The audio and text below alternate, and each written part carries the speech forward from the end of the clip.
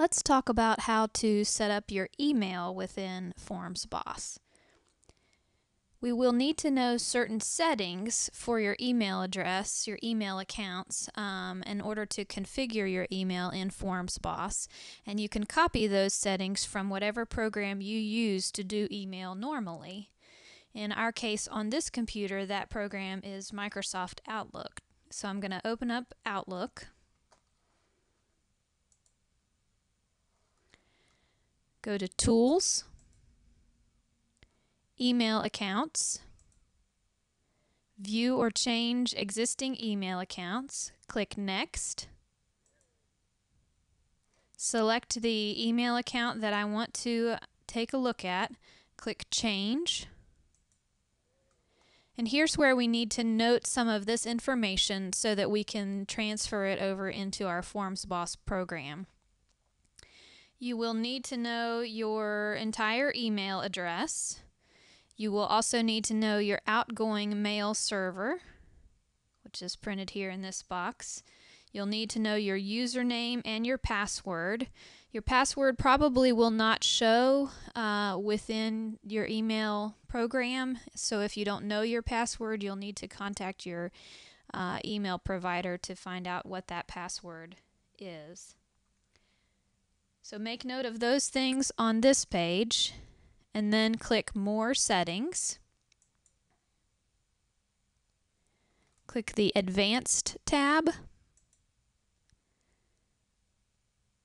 Here we need to know our outgoing server SMTP, this port number right here. We need to know what that number is, and we also need to note whether this box is checked or not. This server requires an encrypted connection, an SSL. In our case, the box is not checked. In your case, it might be. So you just need to note whether that box is checked or not. Now that we've noted those specific items within our email account settings in Outlook, we can transfer those to Forms Boss. So we're going to close out of our Outlook program. Come back to Forms Boss. On the Management tab of the main menu, we're going to double click on Agency Setup Form. Click on the Email tab. And here's where we enter all of the information that we noted from the Outlook program. So we have our outgoing server listed here. The port number is here. You'll notice that the port number has to be 4 digits long.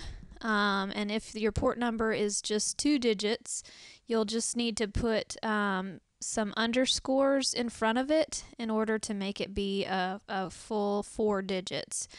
If it's only 3 digits, you'll just need 1 underscore. In our case, we needed 2. You'll also notice the SSL required checkbox is left unchecked here because it was left that way in the Outlook program, but yours might need to be checked, so just make note of that. The authentication type should be set as on. It will by default be on, but if for some reason yours is off, you can toggle that with this little triangle pull down here and just select on. Your username, in some cases that is your full email address. In other cases, it might just be the portion of your email address that comes before the @ symbol. But you would need to put your username, your account name in there, and your password, and then your full email address goes down here. You've also got some margin settings down here at the bottom for your PDF. That's just your preference. So now that we have all of our settings transferred into Forms Boss, let me show you how to actually use this to send an email from Forms Boss. We're going to click OK on the Agency Setup form. We're going to come over here to the Customers Prospects form. You'll notice when you open up the Customers Prospects form, down here at the bottom there is a tab called Email Log. This is where you will send emails from. In order to start a new email, you would just click this button, and it will open up your email dialog box. It will automatically pre-fill the email address that you have for this customer. If you wanted to send to a different customer or to a different address, you would just you could either pull down with this box to access one of your recently used email addresses, or you could access your actual address book with this button here. And that works the same for the to field, the carbon copy field, or the blind carbon copy field. You'll notice a row of buttons across the top of the screen here. This first button is obviously your send message button. These next three buttons are opportunities to attach different things to this email. So let's take a look at what those do. This first one is an attach file button. If you click the attach file button, it will open up an open dialog box so that you can select a file that you would like to attach to this email.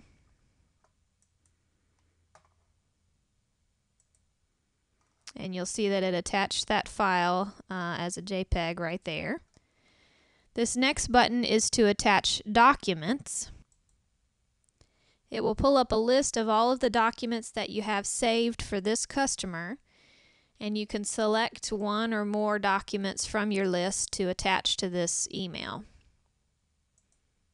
You'll see that it put that document there in the attachment section of the email. This next button is to attach invoices, and it will allow you to select an invoice from this customer's invoice list to attach to this email. You'll see that it added that invoice as a PDF in the attachments list. This is your spell check button. You can just spell check your message. Your signature button here allows you to add in whatever signature you want to appear in all of your emails.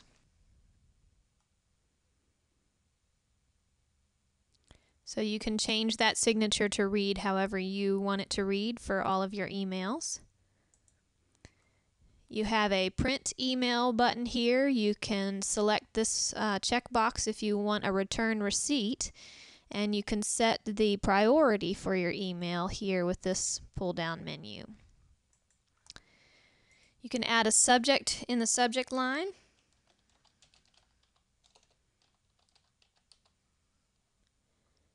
And you can type in your message.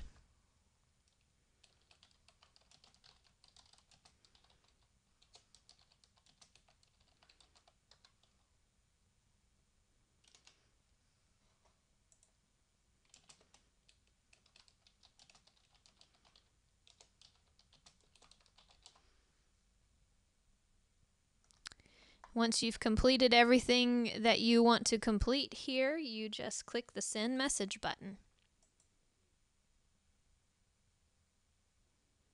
And it will give you a confirmation that your message has been sent. You click OK. And then you'll notice that the message that we sent appears here in the email log list within Forms Boss.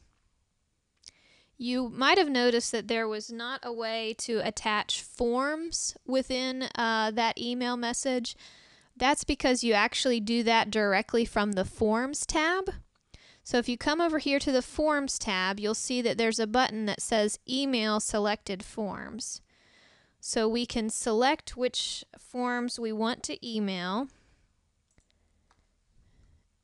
Click this Email Selected Forms.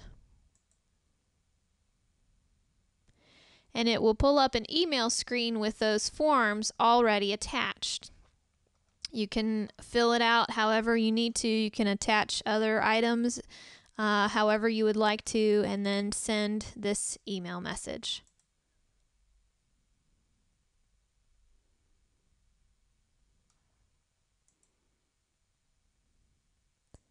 And you'll see that that email that we sent with the forms attached is included here in the list on the email log as well. If you want to take a look at any of these emails that are saved here, you can do that just by double clicking on them, and it will allow you to take a look at any emails that you've previously sent. So that gives you an idea how to use the email features of Forms Boss Plus.